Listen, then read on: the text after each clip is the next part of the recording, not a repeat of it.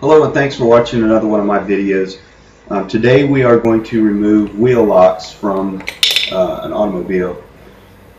So we're going to use a deep well socket.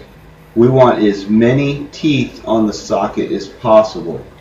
So if you can get one with like 16 or more, perfect.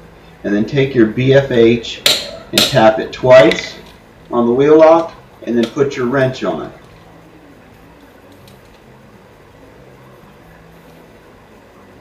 And there your wheel lock just spins freely. So this is how to remove your wheel lock should you remove your or lose your key.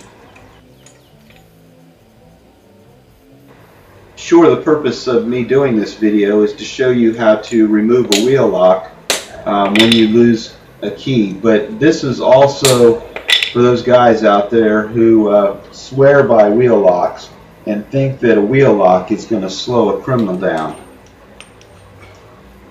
It only took me seconds to pop off this wheel lock. I'm not a professional.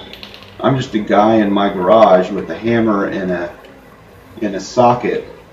A professional car thief who wants your wheels and tires is going to get these off much quicker than I am. Because one, he's going to have power tools. He's probably going to have a deep well socket for all four corners of the car, and he's going to be in and out of there much faster than I took off the three wheel locks in this video. Again, it's that easy. You just hammer on your socket, you put your wrench on, and you twist your wheel lock off. So thanks for watching my video. I hope this was informative to you. And again, wheel locks are just to keep honest people honest. See ya.